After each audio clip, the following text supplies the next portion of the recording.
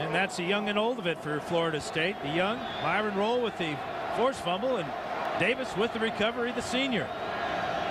Here's Booker, left side. Great move at the 20. Booker, 5. Touchdown, Florida State.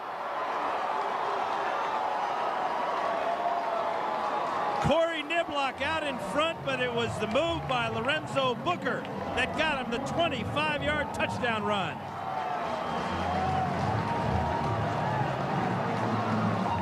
Booker, Southern California kid, told us yesterday, we had lunch with him. He wanted to have a big ball game, really never had that breakout game. Came in as the #1 high school recruit in the country. He's got 525 yards this year. That was an outstanding move he put on when he got into the secondary, and great blocking to wall it off for him. Gary Sismacia with the 7th point for the Seminoles as they take advantage of the turnover in just one play. The senior from Southern California, Lorenzo Booker, with an outstanding 25-yard touchdown run.